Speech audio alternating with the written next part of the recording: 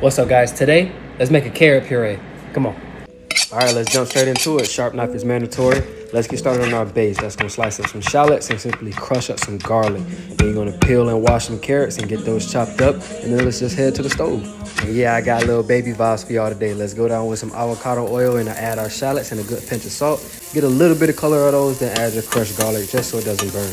Let's add some red pepper flakes for a little bit of heat. Get those sweated down, and then let's add our carrots. And we're gonna simply go in with some chicken stock and add some fresh dill for that nice floral note. Then you're gonna set that up with some freshly cracked black pepper and let it simmer. And you are welcome for that free facial. So you're just gonna boil them until they get tender, pierce it with a paring knife. You already know, we're good to go. Let's go ahead to the food processor. You can also use a blender, same process. Start it off, add some more of that stock if necessary. Then you're gonna add some butter, season the taste, and keep going until you get the perfect consistency. And that's it. Add this to any weeknight dinner and elevate your presentation. That's it, I'm out. Nothing but flavor.